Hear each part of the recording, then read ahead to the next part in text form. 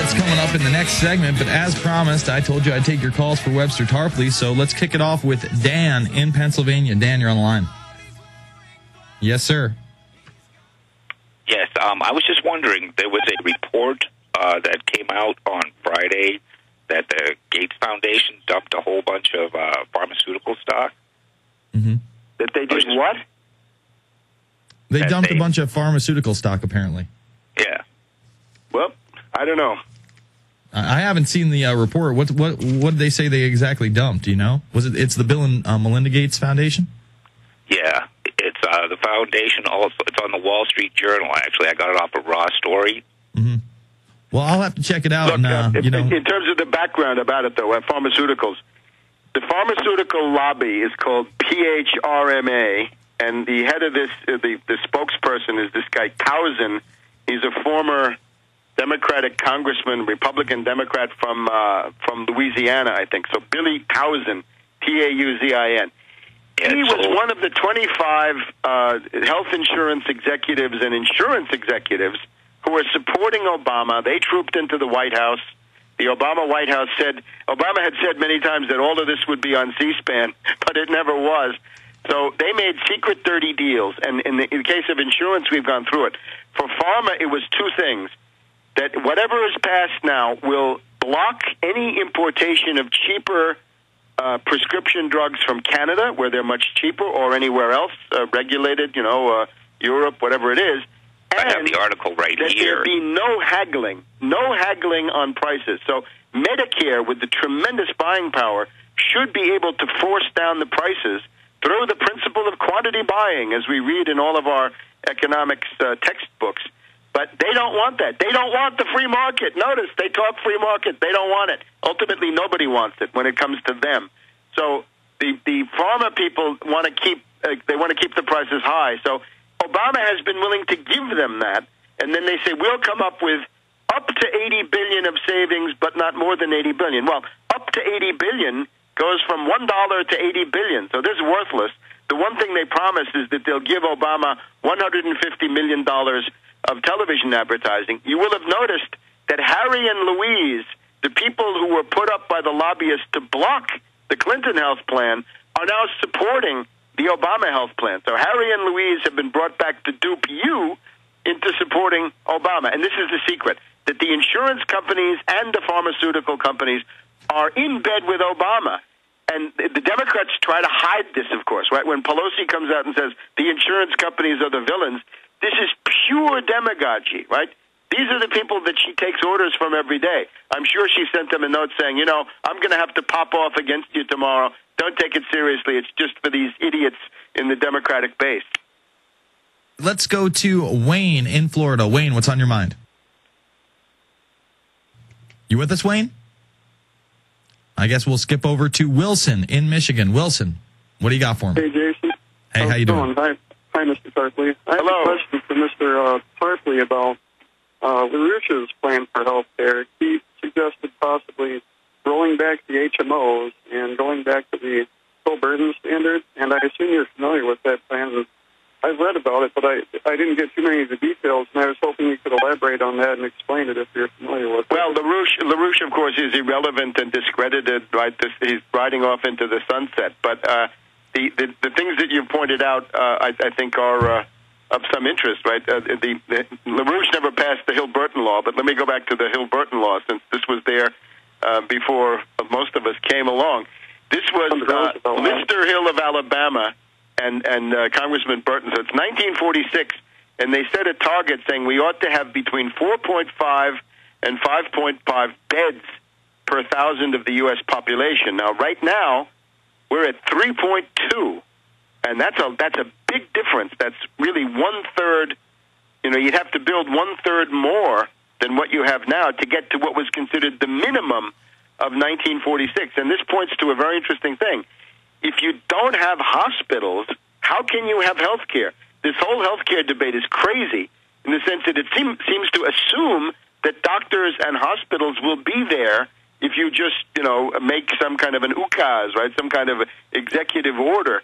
My program for a recovery in the United States would include building 1,000 hospitals immediately. Take 0% credit from the nationalized Fed. The states and localities become the people doing the ordering. They supervise the projects. Build 1,000 hospitals, 500 beds each. That would give you about the 500,000 beds that you're missing to get to the minimum of 1946. My personal program is simple. 3 points. Medicare for all. Medicare for anybody who wants it. You want it, you got it. You don't want it, then go do whatever you want. But I think most people, Medicare, if fully funded, works pretty well for a lot of people. Second point, how do you pay?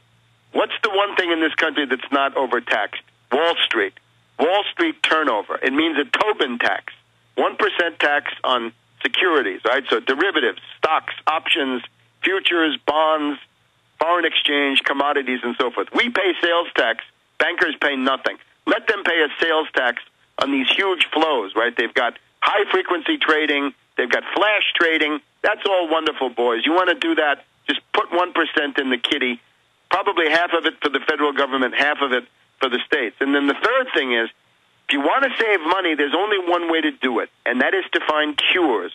You've got to come up with $100 billion, and I would have put this in the stimulus, $100 billion immediately for as much research as you can fund into cancer, heart disease, diabetes, and the rest of the gamut of dread diseases.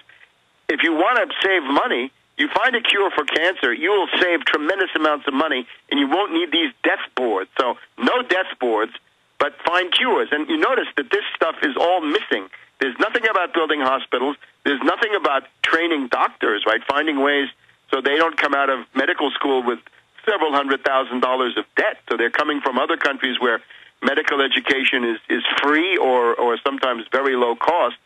And then the question of hospitals, doctors, and the beds, right? But Webster, that last point about curing diseases, if that were to happen, doesn't that really just challenge the establishment on so many levels? Because number one, they're not going to be able to, charge you till you're dead, basically, which is what they do with most people with cancer. I mean, these people, pay exorbitant amounts of money, even with their insurance, to try to stay alive. And, let's be honest, 95 times out of 100, it doesn't work. I mean, is it really in their interest? I wouldn't say that at all. If you look at the longevity rates of cancer survivors, they're increasing. I mean, the progress made in cancer treatment in the last 10 or 15 years is impressive, and I wouldn't be pessimistic at all. Cancer used to be a death sentence. It is not.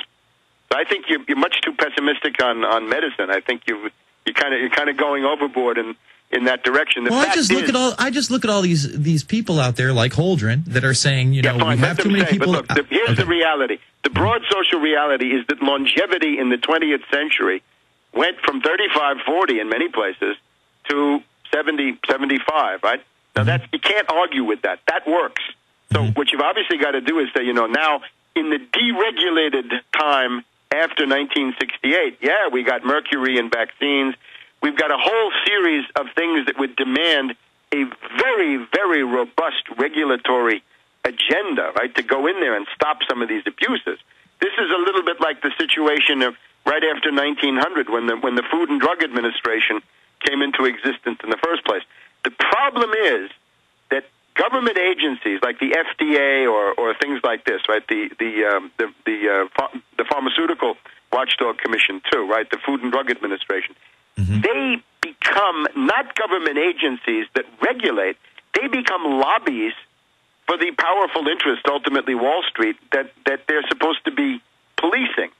And this is the problem. See, if you think government is the root of the problem, it makes no sense, because these places are not acting like government institutions that ram regulations down the necks of powerful interests. No.